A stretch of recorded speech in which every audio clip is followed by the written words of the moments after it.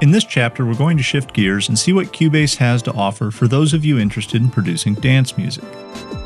We'll demonstrate how to apply tempo detection to sync a project to a pre-recorded piece of music quickly, how to apply audio warp when changing tempo, and the use of MIDI effects to supplement your compositions, how to use the arranger track to simplify song construction, and how to use sidechaining to create a variety of effects, how to use VariAudio to convert audio to MIDI data, and how to use the score editor functions to create printed music.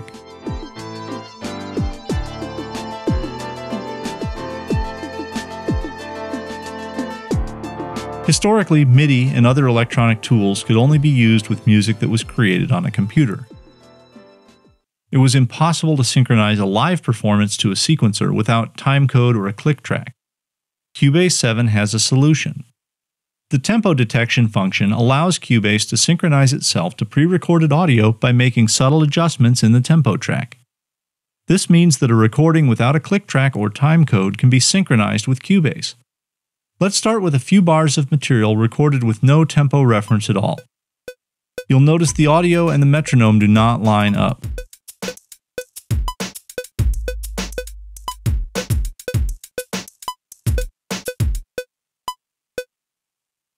We have to turn on the tempo track so that Cubase can adjust the metronome throughout the song.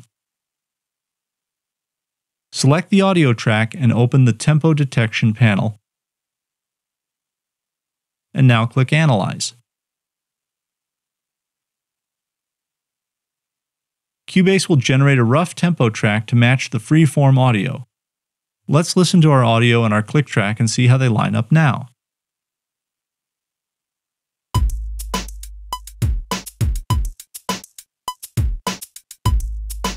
Much better. You can see that there are a lot of tools here to smooth and refine your tempo track, as well as making adjustments for syncopation, time signature changes, and other rhythmic devices. You can also adjust your tempo track a little at a time using the iterative quantize command. You can also use tempo detection to warp a free-form performance to a fixed tempo project. To do this, complete the steps for tempo detection, then open the audio menu and select Advanced. Now click on the Set Definition from Tempo option. Here you can choose to apply changes to just this project or to this audio clip globally. You also have the option to place all the tracks into musical mode, and click OK. Now we can set our project back to a fixed tempo and the audio will be warped to match it.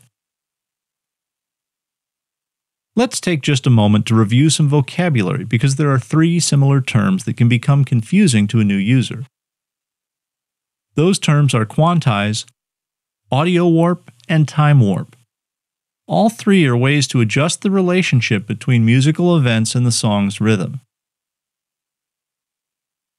Let's think of the song's rhythm as a ruler, and the markings on it represent bars and beats. In other words, you would tap your foot in time with these markings. To get a good rhythmic feel, the notes in the music also have to line up with the markings. We can make that happen in 3 different ways. Quantizing, which started with MIDI, means moving the notes so they align with the grid. Quantizing can now be done with audio as well as MIDI. Audio warping means stretching the performance so that it aligns with the grid. And time warping means stretching the grid so that it aligns with the performance. The integration of quantizing and audio warping is so tight in Cubase that controls for each are provided right here in the Quantize panel. Sometimes a combination of all 3 is required to achieve the desired result. But not only does Cubase allow you to process audio as if it were MIDI, Cubase also lets you process MIDI much like it was audio. We typically think of effects as being limited to audio processing, but Cubase has a large collection of MIDI effects as well. You access MIDI effects from the MIDI Inserts tab in the Track Inspector. Here you can see a comprehensive list. Some of these features work more as tools to help transpose or convert MIDI from one key to another. Others, like the Arpège and Arpège 5, are terrific at generating creative alternatives. Simply activate them on your instrument track and begin to explore.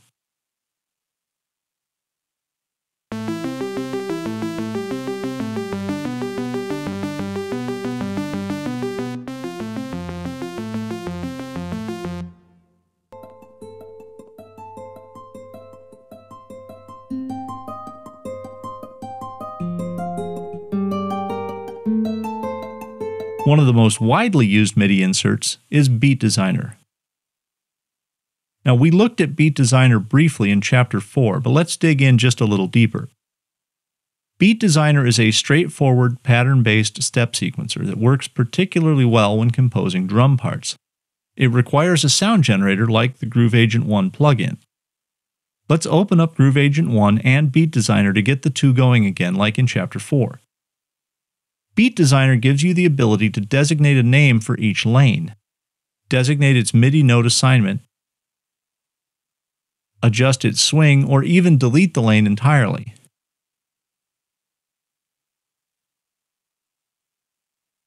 And you can adjust the volume and flam by where you click on the square, or the global flam controls in the lower left-hand corner. You can access a large library of presets by using the preset browser. You can establish how many steps you want to work with and at what resolution. You have a jump mode setting which determines how Beat Designer switches from one pattern to the next. You may want it to jump immediately, or you may want it to finish the pattern before changing to the next. At the bottom are banks and subbanks. Now they're laid out in a keyboard pattern so that you can use Beat Designer as part of a live performance and trigger the pattern changes from a keyboard. You can use the Edit menu to move your patterns from Beat Designer to your MIDI track or instrument track if you'd rather work in a linear fashion.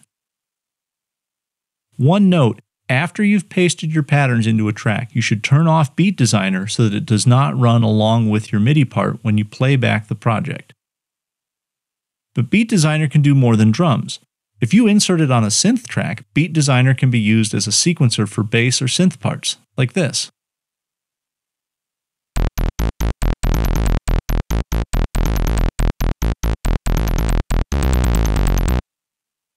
Another powerful creative tool is the Arranger track. The Arranger track lets you work with sections of your project in a non-linear fashion.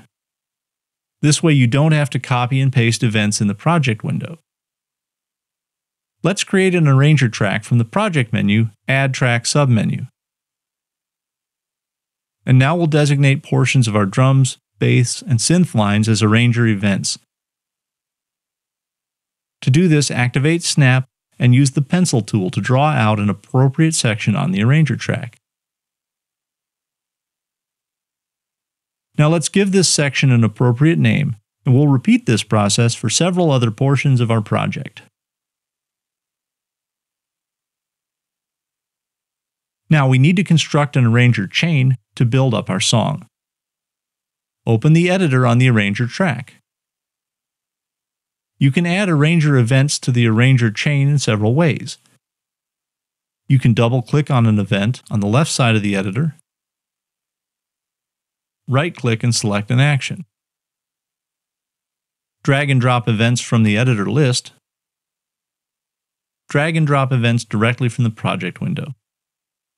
There's an option to designate how many times a specific section should repeat. This avoids having to chain together multiple instances of a shorter material. The last step is to click on the Activate icon to make the Arranger track work. Depending on what style of music you're making, this may be just what you need. It's also a handy way to try out different sequences of verse and chorus during the initial songwriting phase. And of course, it works the same with MIDI tracks and audio tracks. Another production technique is known as sidechaining. A sidechain is a type of connection between two audio devices, typically an audio source and a compressor. Sidechaining was born out of necessity in the early days of broadcasting, but has become a popular element in modern dance music. The original purpose of sidechaining a compressor was to automatically turn down the music when the announcer was speaking. That particular trick is still used and is called ducking, but we can use the same concept to generate a pumping dance bass. For this example, we'll use the patterns we just created. To make this work, we'll need two things. First, we need a strong bass tone fed through a compressor. Second, we need a rhythmic source to trigger the compressor. Let's create a bass part. Now we'll insert a compressor and activate sidechain mode.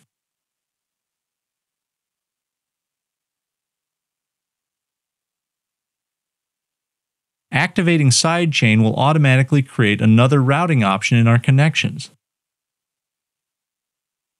We want to trigger the compressor with the kick drum so that our bass sound will pump in time with the kick. To do this, we'll use the duplicate tracks option on the drums.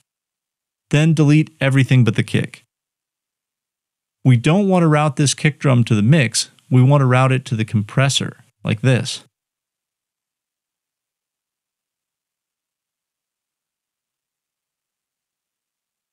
Now, when we start playback, the compressor will only activate when the kick drum is playing.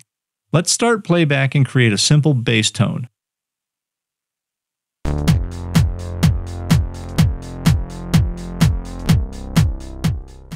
Nothing too dramatic so far. Now, let's adjust the compressor to a much more radical setting so that we really hear its effect.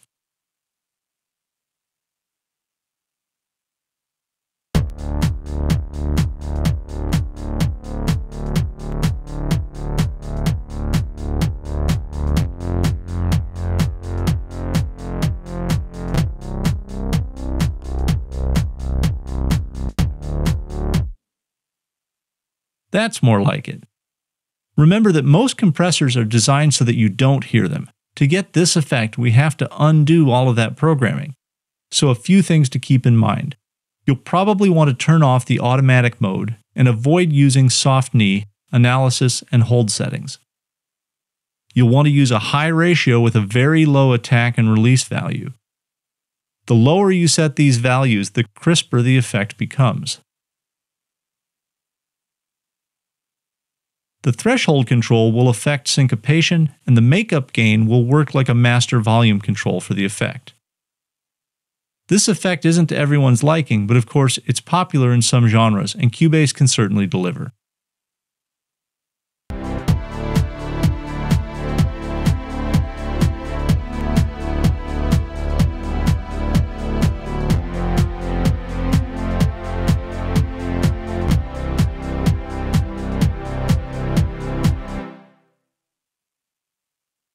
Let's move back to our project and explore one of the more conservative features in Cubase, the score editor. Cubase is so well known as a DAW and a sequencer that many owners don't even realize that it's also one of the most powerful music scoring packages on the market. Let's look at one area where the functions of recording and scoring come together. Let's create a lead sheet for our first project, Gonna Getcha. Instead of starting with a blank slate and drawing notes by hand, we'll take a shortcut by converting Janelle's vocals to MIDI notes, which will create the score. To keep things clean, we'll use the duplicate track option to copy the lead vocal line. This way we can make edits required for the score without disturbing our original part. Now we'll activate Vary Audio and let Cubase analyze Janelle's vocals. From here, we'll select the Convert to MIDI option and place those MIDI notes in a new track. Now we select Open Score Editor and open the part. The new note expression system means that the score editor will capture Janelle's articulation and modulation as well as her notes. With a little bit of editing and a little bit of typing, you can generate a professional lead sheet in no time. Let's move on to Chapter 10, where we'll look at live drums and how to prepare a final mix with maximizing and dither.